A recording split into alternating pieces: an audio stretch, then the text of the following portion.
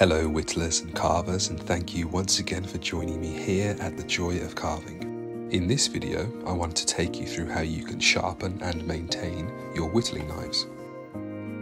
The ability to sharpen and maintain your whittling knives is a fundamental skill that you really need to put some time into developing. Now, there's numerous techniques that you can utilize to sharpen your knives. There's no particular wrong way of doing it. I've always thought that if the end result is that you have a sharp knife, then it's not a wrong way of sharpening. But this is my method and my technique of sharpening, which hopefully will be really useful for you. I'm going to show you how to sharpen 3 different knives. So I have a larger knife, which is used for things like spoon carving, and then I have 2 smaller detail knives, which both have problems on them. They have issues with the blades, which I'm going to explain and show you how to fix them in case the same thing happens to you. The first problem is the tip of this knife has broken off, which is a common thing that can happen for any whittler.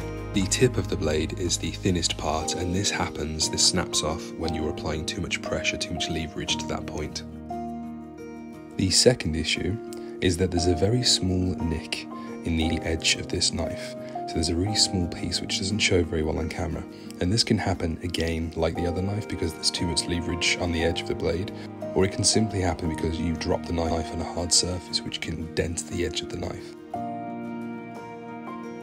So to fix the first problem, we need to grind the back edge of the knife back into a point, and I'm using a sanding station here to do that. Very, very gently. This is a low grit sandpaper because we don't want to take off too much of the blade at once. If you're grinding the blade using this method, just remember to wear goggles because you may get a few sparks flying at you. If you don't have a sanding station, it's not a problem. I'm going to quickly run through a couple of other techniques that you can utilize in order to put the point back in your blade. And the point is back in the blade there. You can see that's been nicely fixed. Now, the other techniques you can use are you can get hold of various different grits of sandpaper. Then you can use the sandpaper to just gently grind away at the back of that blade. You may want to just cover the blade, put a sheath on it because that blade is facing upwards at you. So just be cautious when you do this technique. The second method is to use files. So you'll want to use a slightly bigger file than this. This is just a needle file, but you'll securely fasten the knife in a vise and just grind away at the back of the blade. So these methods are exactly the same as the sanding station. The only benefit to having that machine is that it speeds up the process. Now, the second problem that we had with that blade, because the nick was so small, just the process of sharpening the blade will wear enough of the blade away to get rid of that small nick. Now, if that was larger, we would need to grind down the front of that blade. And we need to grind it down so that nick was no longer visible. So you're grinding it back to the deepest point, and you can just about see the nick on the video there. This is something that may not seem like an issue as you're carving because the knife is still technically going to cut, but what it will actually start to do is just start to tear the wood.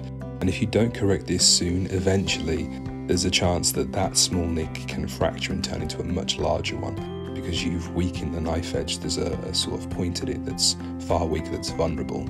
So you can turn that small nick into a much larger one if you don't correct it early. And now we're finally onto the sharpening stage. So I've got a scrap piece of leather here that I'm just using to cover my desk with. Now I'm going to apologise in advance for the state of the box that I keep my whetstones in. I've had this disgusting old ice cream tub now for about 5 years, and it's just where I keep my whetstones. So I do apologise for its yucky mess.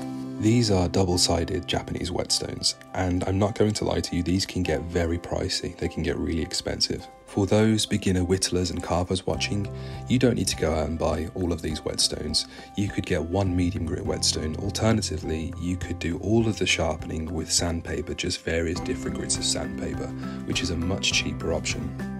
Those numbers on the whetstones refer to the grit, so the rule of thumb is the lower the number, the rougher the stone is going to be. The lower the grit, the higher the number, then the finer the stone is going to be. So you're going to start off with a low number, a low grit, something that's rough, and then you're going to work your way up the numbers to a polishing stone. So I'm going to finish on an 8000 grit. And you can see why I've held onto this ice cream tub for so long, because the whetstone just fits perfectly in the lid. And then I have a spray bottle just to keep the whetstone wet. And the final piece of kit that I have is this flattening stone. And this is used to keep the whetstone level. over time, as you use the stones more and more, they'll start to become uneven, unlevel, they'll start to have sort of dips and dents in them, and this is used to just maintain the stones and keep them good and flat. Okay, let's begin. The first thing that you need to do is you need to find what's called the bevel of the knife edge. If you're a complete novice, the bevel just refers to the angle of the blade. The best way to find the angle is to lie the knife flat against the stone, and you're just going to gently twist it like I am there until you find the correct angle that the knife is at. So the method that I use is I apply force or pressure on the pulling stroke, like I am there, and then I apply no pressure on the push-up, but it is still sharpening on the push-up, it's just a much lighter stroke. From there, it's just a case of repeating the process on the other side. I tend to do about 5 or 10 strokes on one side before I reverse it and do the other side. When I swap sides, I also reverse the pressure that I'm applying as well. So the pressure is applied on that push stroke, and then there's very little to no pressure applied on the pulling stroke. This method of applying pressure when you switch those sides, I think creates a more consistent sharpening process rather than us just constantly applying pressure to the blade. It helps us keep that angle as well. And the angle is really key here. We need to constantly keep that angle that we created by finding that beveled edge. Now, I won't lie to you, learning how to sharpen your knives like this is a challenge. Learning how to maintain and sharpen your knives is a challenge, regardless of which method that you're using. But you must persevere with it because it really pays off in the long run. So persevere with it and keep practicing. Then what I do as I go along is I just keep testing the sharpness of the blade on a piece of paper. So use the full length of the blade just to test how sharp it's getting.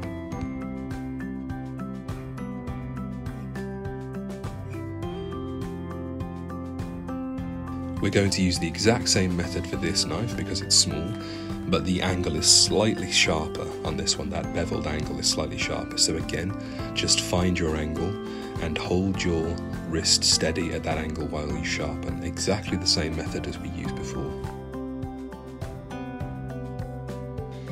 For those beginner whittlers and carvers out there who have never sharpened any knife before, one of the things I recommend you do is buy a cheap practice knife to work on, just to practice on, because this will take some time to master. And if you've gone out and bought yourself a really expensive, nice whittling knife, the last thing you want to do is keep messing it up by changing that beveled angle as you sharpen. For the larger carving knife, I want to show you two methods. The first one that I'm demonstrating here is the easiest out of the two, and you can see I've found that beveled angle again, and I'm just dragging the whole knife across the whole of the stone.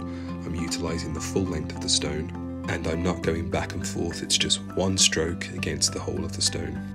This is a far easier method, especially for a beginner who's never sharpened anything before, because it's less pressure on our wrist to keep that angle.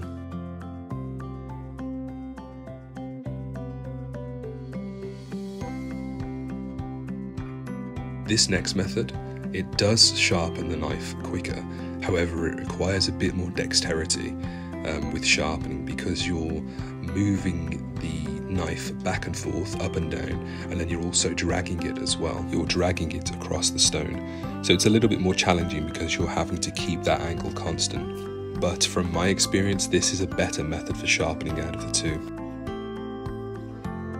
I'm not going to show you the sharpening process for every single stone because it's exactly the same. It's just the grit that's changing. So it's going from a rough stone to a smoother stone. We're going from sharpening to polishing. I do want to take you through the last stage of polishing, which is called stropping. There are various different kits that you can purchase online, but all you really need is that polishing compound, which looks like a chunk of wax, and some scrap leather. And from there you're just rubbing the knife against that leather to polish the very edge of the blade.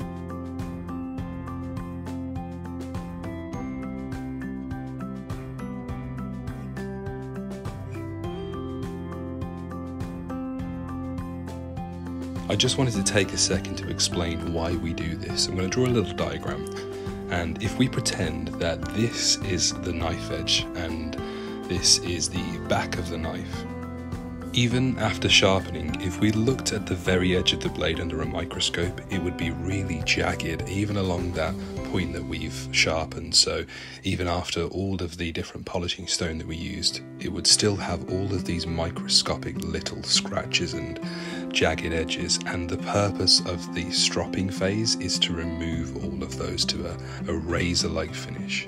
In fact, that stropping phase is so good that during carving you can actually just keep stropping your blade and it will help maintain a sharper edge for longer. And there's the finished knives, all polished and sharpened. I hope this video has been really useful for you. I think sharpening and maintaining your whittling knives can be an intimidating task for a beginner, but it's just a case of practice and repetition, and eventually it's just another thing for you to master. Thank you so much for joining me here again at The Joy of Carving, and as always, happy carvings.